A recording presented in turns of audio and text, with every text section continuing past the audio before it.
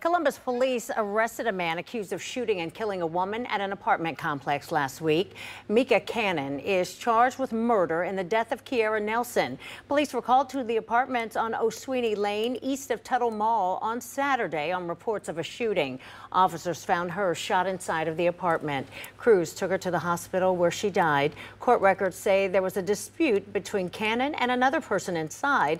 Then Nelson tried to intervene and was shot. Cannon is expected to be in court tomorrow. Still ahead.